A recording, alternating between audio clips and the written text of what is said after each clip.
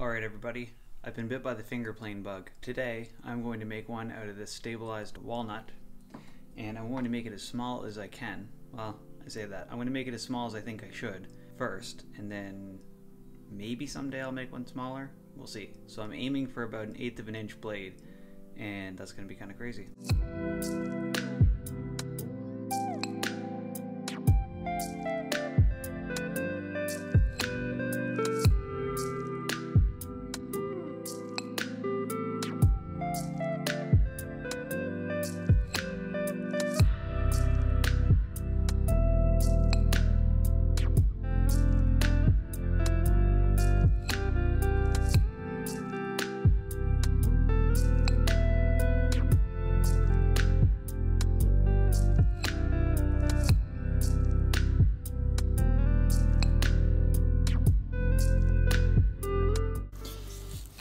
Well, there you have it.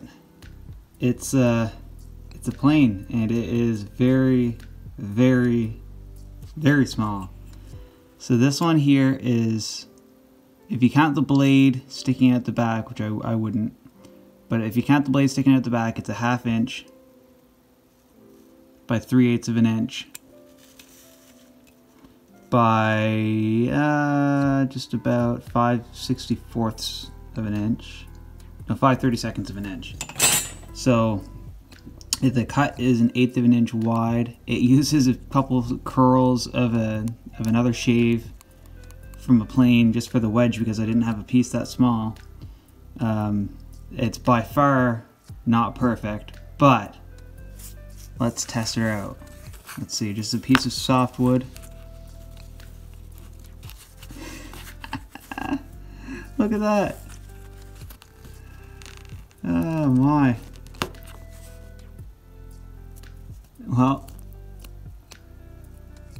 that is something. I'm gonna have to get some pictures of this, post this online. You guys will see it. Well, you're already seeing it right now, and that's exciting. Cool. Well, thanks for watching.